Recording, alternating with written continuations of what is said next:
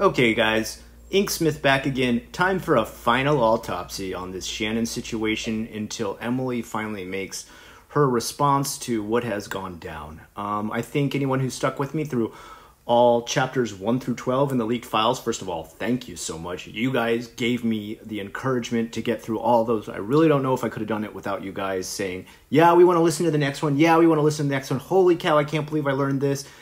Some people asked why it was called leaked files. Well, 91 pages were published, but I don't know who exactly found it, but someone leaked it to Nick DiOrio, the full 112 page she was going to publish, and the chunks that some people had suggested to her to take out of it. And some of those big chunks were like the stuff about her family at the end, which, guys, if you haven't listened to any of those, listen to the last chapter 12 and 13. She goes into a part about her sibling, which I feel like gets way too personal, but then after that digs into her own family so harsh. Like, even if you don't like your family or your family was horrible to you, I really, it kind of hurts me to see people bring people online and talk trash about them when they have nothing to do with the online community. If you decide to become a public figure and you want to put yourself out there on the internet, I feel like you open yourself up to insult, judgment, and everything like that. Of course, you open yourself up to a lot of great things too, like, you know, conversations with your viewers, information on things you might not have learned about in the past. But when you grab people who have a completely offline existence and throw them into the mix of what you want to talk trash about, I just feel like it's kind of despicable. Sorry, that's my last take on that. I'm not going to say anything more because I feel like her poor sibling has been dragged through the mud enough already. Let's get into some of the trash that Shannon talked on a lot of other YouTubers. That's a mix between, number one, videos that have come out recently where some YouTubers have come forward and said, like, look, what she just said was like super not true at all. I don't know if I'm going to capture every single YouTuber within this. You guys probably know even more within the whole artosphere, the art community sphere, the rantosphere, I don't know what you want to call it, but there's so many different communities she was intertwined with. I'm probably going to miss a couple. Throw them in the comments below and I will research them and bring those up as well, because Emily is the number one person who needs to be vindicated, but a lot of these other people need to be vindicated as well, because she really threw some people under the bus. First of all, Tipster. Well, you probably already heard about him quite a few times.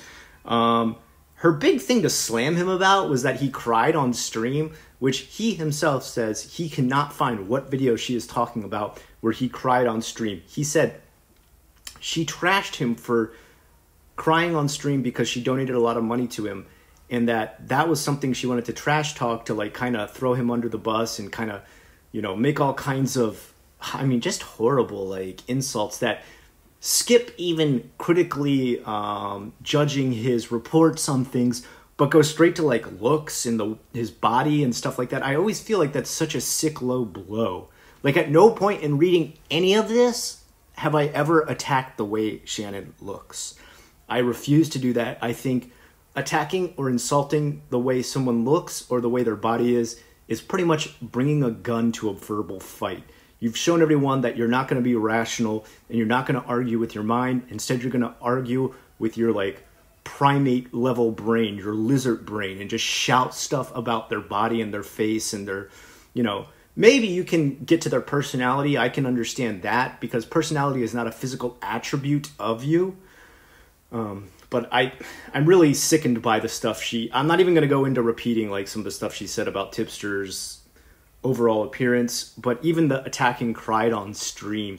So supposedly he cried on stream when she donated a large amount of money to him, and that's what she used to also attack him later. Do you feel like she might have just done that to, like, get an emotional reaction out of him, to kind of hold him under the prison of her charm, to be like, oh, well, later when things come out about me, I can always call Tipster on my side. Oh, he didn't come to my side? Well, screw you for getting emotional. I'm like, what? Next is Vangelica. I thought this was the craziest one to me. She says she donated $500 to, I can't remember exactly what happened with Vangelica, but she was, it was for something that she needed. It was like a new computer or a new, like some kind of house or moving thing or something like that. I can't remember. I'm sorry. I should remember this better. What what blew my mind was it was a GoFundMe, and she donated $500 and said she wanted the money back. First of all, when you donate, there's no chance that you're getting that money back. I can understand like sponsoring a Kickstarter and you don't get the Kickstarter at the end, like whatever the product is they're making, and you want your money back. That makes sense.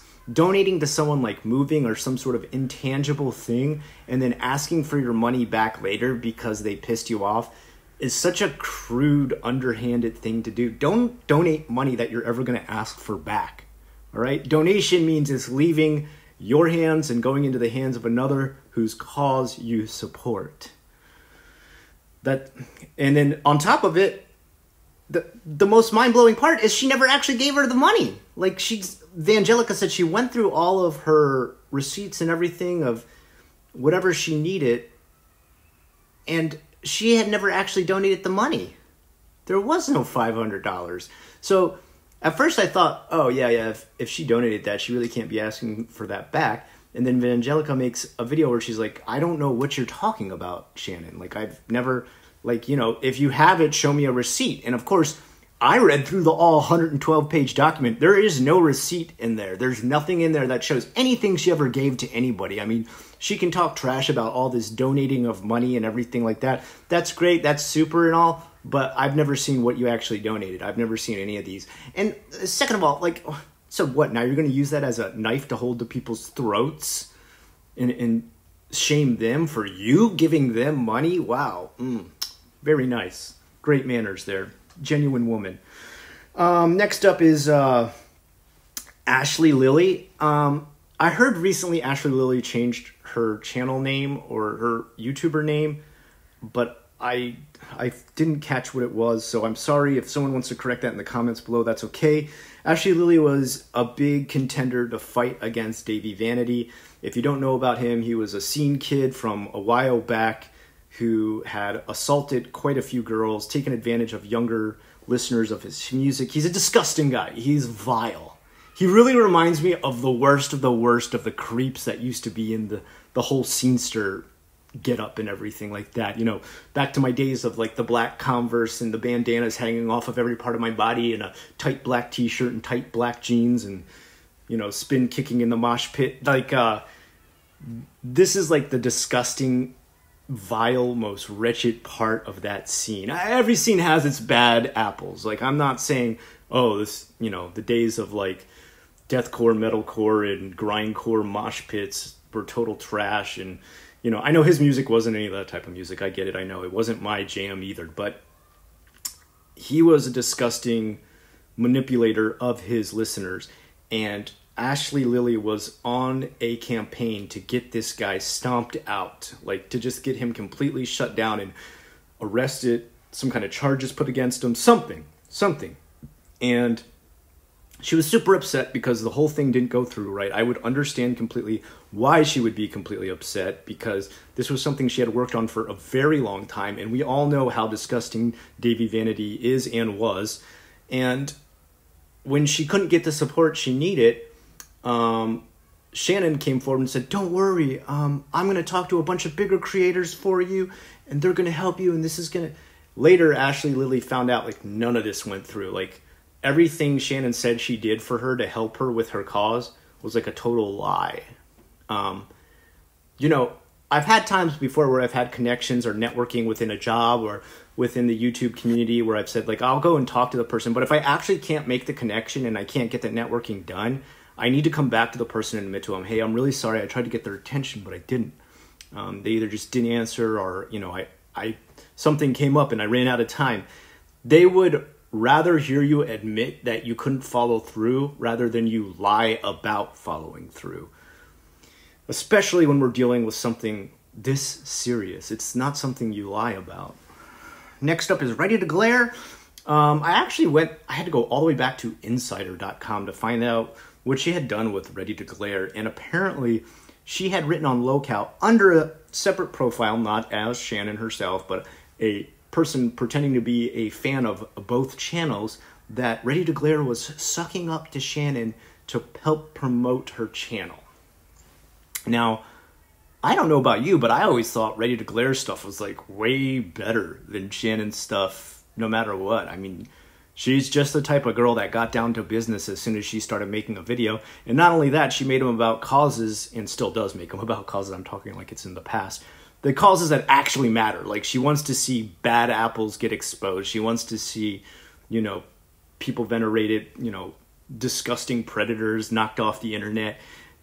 She's always had a purpose, and I think she's succeeded quite well in building up her channel with a very famous way of going about her style, her way of delivering information. I don't think there was a time where Shannon would have been able to help her get any bigger. Was she friends with Shannon? Yes, I think so.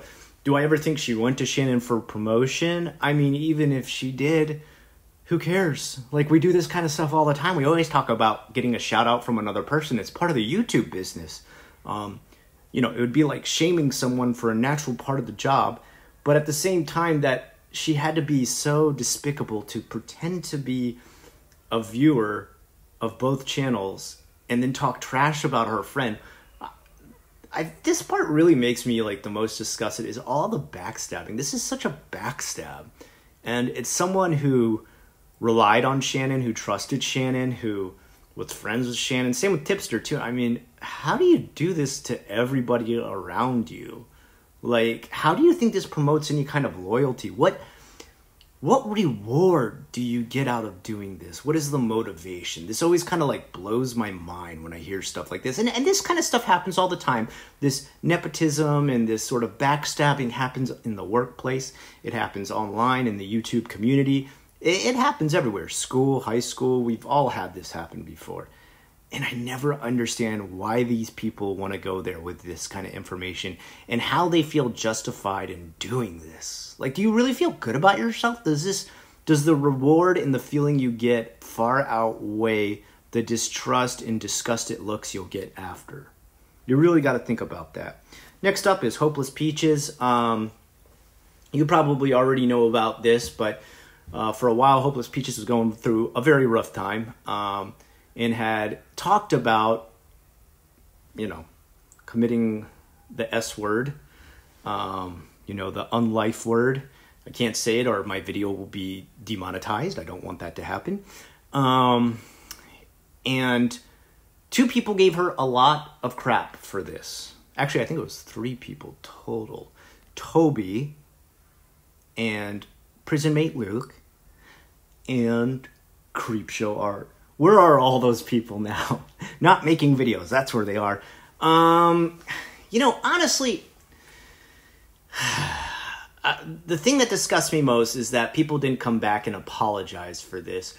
And the second thing that disgusts me most is, even if you think somebody is faking, okay, supposedly faking, wanting to, you know, unlife themselves, okay, maybe they are. Maybe they're not actually going to do it. But they're obviously in a dark place if they're talking about stuff like that. Why would you use that opportunity as an attack? Be like, oh, they're just faking for attention. If they need attention, maybe they need it because they need someone there to comfort them in a dark time. Why does this ever happen? Why do people attack? I saw this in my own community. There was a girl for a while, my old Japan-based community. One girl was pushed to a point of, you know, almost unlifing herself. And I said, okay, like, she's done some bad stuff in the past, but we need to stop now. Like, no, let's not be talking about this, all right? Let's not talk trash when it comes to this aspect of her, because I don't think this is something we should fool around with. Threats of unlifing oneself is not something you fool around with. It's not something you joke about. It's not something you go and be like, whatever, you're just looking for attention.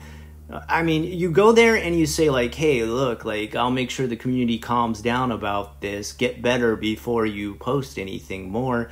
And, you know, maybe talk to somebody who can actually help you with this. I don't know if I would put it out on the internet, but at that same time, if they're in such a dire place in their mind where they're thinking these kind of thoughts, they're probably not thinking clearly. And the fact that they put it out on the internet shows that. And that's not the time to attack people. And that's what Creepshow Art did. She attacked, you know, poor Hopeless Peaches when she was in one of the darkest times of her life. I I will never understand that. Like, whether you believe her or not about unlifing herself, it's the exact opposite time to attack and comfort instead, support instead, offer some kind of listening ear. You know, maybe you don't have anything you can say that helps that person, but you could open your ears up instead of blasting them with, you just want attention. Where is everybody now? Toby doesn't make videos anymore. Prison Mate Luke doesn't make videos anymore. My honest opinion is I think both of them could come back and really make a sincere apology, a genuine, sincere apology, and restart their careers. I even think Shannon could do it to a certain extent, but that's not going to happen. Somehow their pride in doing this horrible act keeps them away from ever acknowledging what they've done wrong. That blows my mind. Next up is Edwin's generation, questioning his sexuality. Is Edwin gay? No, he's not. He's come forward quite a few times, talking about the straight life he lives. Obviously he's pro-LGBTQ+, very progressive, very left-leaning. But he also has a very genuine relationship with his hetero girlfriend, okay? They have been together since all the way back in the days where we all used to watch Sear and Onisun, okay? This is not the type of act that someone keeps up forever on YouTube. Honestly, I think if he was going to come forward with this, he would even announce it on his channel. Why would he hide this from the internet? That we're not at a point anymore where someone coming out of the closet is going to get bashed off the internet, especially someone with Edwin's generation's audience. Nothing would hold him back from announcing he's coming out of the closet, and so it just doesn't even make any sense to me. Everybody would be pretty accepting, but he's just been honest and truthful and said, well, I've been with my girlfriend forever. We've been in a straight relationship forever. I don't know why she ever thinks this. And of course, Shannon, now I'm pretty sure she did this while pretending to be another account, went on a rant about how him and his girlfriend Mina only meet one time a month. And during that one day that they meet, when she comes over from, I believe it's the UK, that's the day Edwin pretends to be straight. What a weird and kind of disgusting place to go with not just your mind, but your snooping. Why is it any of your business what his sexuality is? I don't think I will ever make a video being like, hey guys, I wonder if this person's gay, or this guy's straight, or this guy's just pretending to be gay, or this person's trans, or I'm not going to get into all this different stuff. This is not my business. This is not any of my business. It's not a place where you pry. It's a personal place that if they haven't exposed it on the internet themselves, you shouldn't try to make any assumptions. D'Angelo Wallace, pretending to be another account again on locale.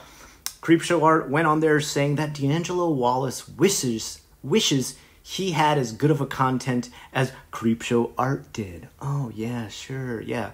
The guy with what? Doesn't he have 1 million subscribers at this point? Yeah, he really wishes he could be only at 300K like you and lose 100K overnight. Yeah, everybody wants to be at that point. Thanks so much for the advice, Shannon. What do we need to do? Do we need to stalk somebody for 10 years to get to your level? I mean, come on, man. This is ridiculous. Why did she need to throw him under the bus? The only thing I can think with D'Angelo Wallace is just straight jealousy. She's straight jealous of that dude. There's no question about it.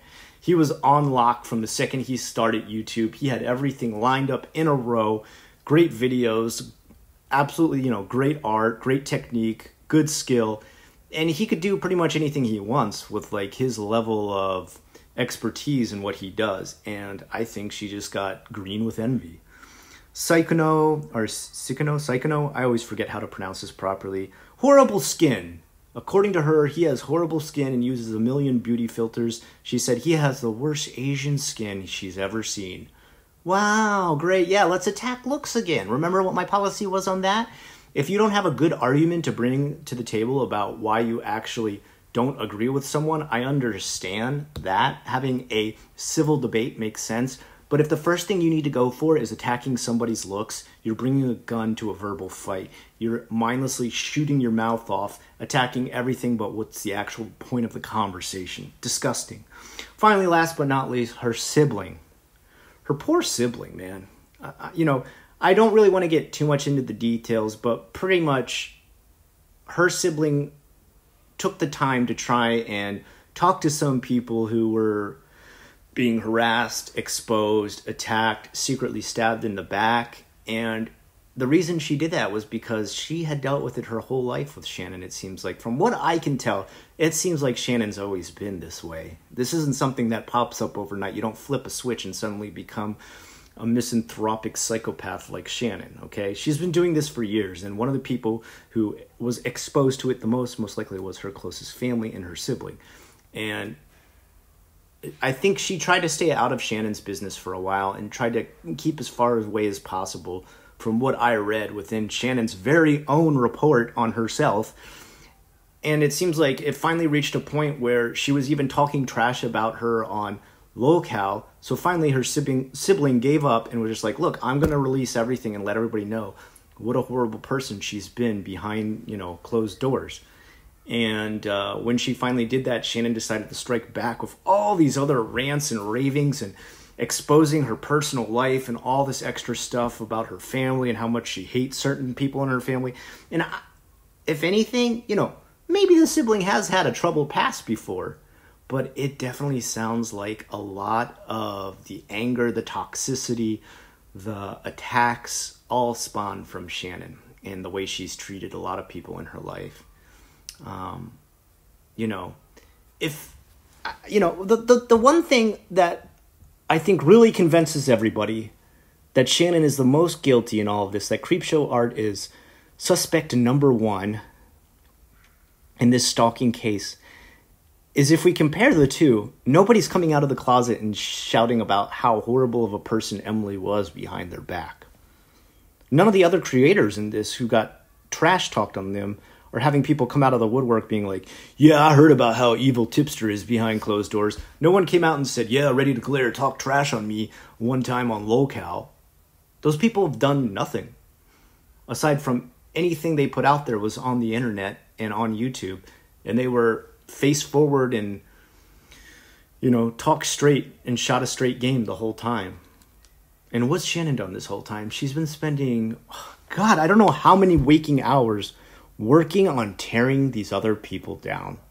And I think that really speaks volumes as to how despicable her actions are behind the scenes. And I think that's why all of us are on the side of Emily and the other creators who were sort of abused in a way by this harassment, by this trash talk, and by this backstabbing. It's insane to me that someone would spend so much energy and time tearing down everyone closest to them and within their network. There are so many more creative, mind-expanding, understanding, learning, and progressive things you could do with your time. And instead, Shannon decided to use all that time to light fires. And sadly now, she's the only one left burning. We will see where this goes from here. I'm sure Emily's going to release a video soon. She said she's already working on something when hers comes out.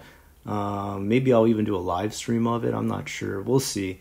I'll figure out where to go from here once I see that. And, I'll do a couple other videos about some other stuff in the art world. What I've really found is you guys seem to be really connected to anything I'm watching about in the art world. So that's what I want to bring to you. Some people said true crime. They wanted to see more true crime. Some people said they wanted to hear more art community discussions.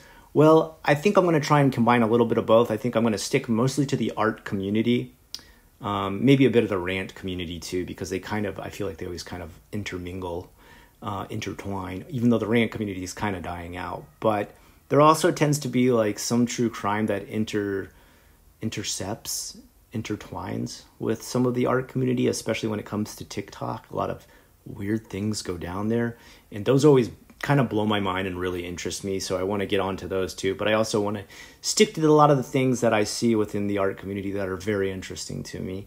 And I hope I have all you guys along for the ride, even after all this Creepshow Art stuff blows over, and I can keep you up to date. Of course, at any time, if you see a story you want covered, let me know, and I'll really look into it. As you can probably figure out by now, when I'm interested and I want to talk about something, I go deep.